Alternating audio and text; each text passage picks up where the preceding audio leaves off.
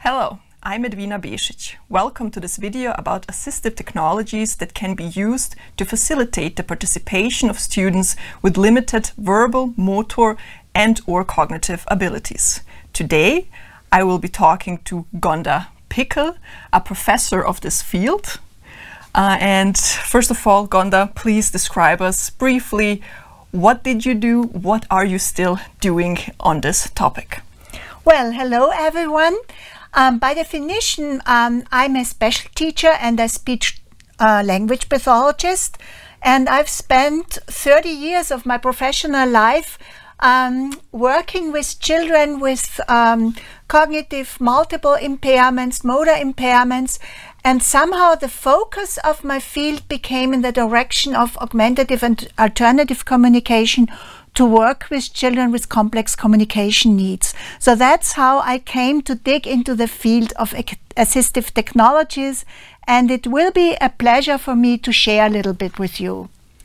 That's perfect. Thank you. You brought us a presentation for this video today, and I would say let's start. Let's first review what assistive technologies are, and you here can see the title of this presentation, and now dig into the topic, Gonda. Please.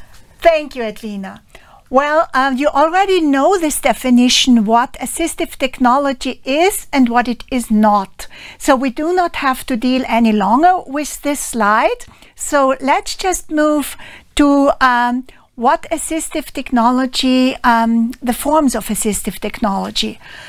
Assistive technology, or in short AT, it can be augmentative, which means to support an impaired ability, like I'm wearing glasses, so my glasses support my somehow limited eyesight. Or a person has a weak voice and will need a microphone to support his or her voice. Or assistive technology can also be detouring or inserting something, but as you know, we would not talk about a surgically inserted piece. Typical would be, say, for a person with dysarthria due to a motor speech impairment, a voice amplifier would somehow help to increase the intelligibility of a person's speech when, for example, a person has problems to pronounce especially consonants, or a person with spinal cord injury on a high level who would not be able to use his or her hand. An orthosis, for example, to stabilize the wrist would aid the person to push along the wheelchair. AT can also be alternative, and in this way we would really replace or substitute an ability that is lost or missing.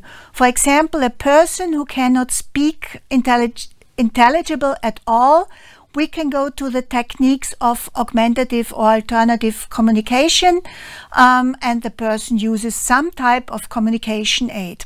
Or a person who is hearing impaired or completely deaf, instead of lip reading, we would move from the auditory channel to the visual channel, and the person would use sign language. And here we have reached an important point. This presentation will not include assistive technology for people with visual impairments or hearing impairments, as these are really too specialized to be dealt with in this context. Perfect. You have told us what assistive technology is, what the types are, and here in this slide you can see that assistive technology is basically any aid that helps people who have specific problems in a specific area. And now I would like to know, how are assistive technologies usually categorized? Well, we categorize them basically in technically or not technically. Frequently we have the misunderstanding that when you use assistive technology it has to do with techniques or has to be digitalized. No, not at all. As Edwina said before, it's principally everything that increases participation for a person who has some type of disability. A typical no-tech communication, no-tech assistive technology would be, for example, a communication board, or a person only having the use of only one hand. He or she might use a card holder to be able to play cards with other persons, or using adapted handles to manipulate kitchen aids. Yeah, so we have no digitalization at all, but it's still assistive technology. A typical example for low-tech assistive technology would be switches to manipulate anything that's battery powered. Or then, of course, we have the range of high-tech AT, for example, adapted hardware. I will later tell you about adapted keyboards, adapted mouses for keyboards, or mice in this case, actually it would be, or software that can be accessed also by scanning or by eye gaze. So we do not have to use a keyboard when a person is not able to do so. Then mobility aids, which would be, for example, braces, orthoses, or exoskeletons, are fairly new techniques that enable persons with, for example, who are paralyzed. With an exoskeleton, the person might be able to stand up or even move along. Or any type of writing aids. This might be a no-tech, very simple pen holder. Or actually, when I started my professional life and we had a pupil with severe motor impairments, we just would use a tennis ball and stick the pen inside and the child would be able to grip it. Or high-tech writing aid using computers. And then the big area of communication aids, ranging from using no text at all to high-tech via computer. And then aids to participate in sports and in musics, such important fields to facilitate inclusion. So principally, we have to ask ourselves, or it's a question actually, the person in need of assistive technology has to ask himself, when, where, and how can I independently gain information and express myself to others? So it's always receiving information and also expressing ourselves to others. And when, where, and how can I move and act independently? And all this adds up to self-determination.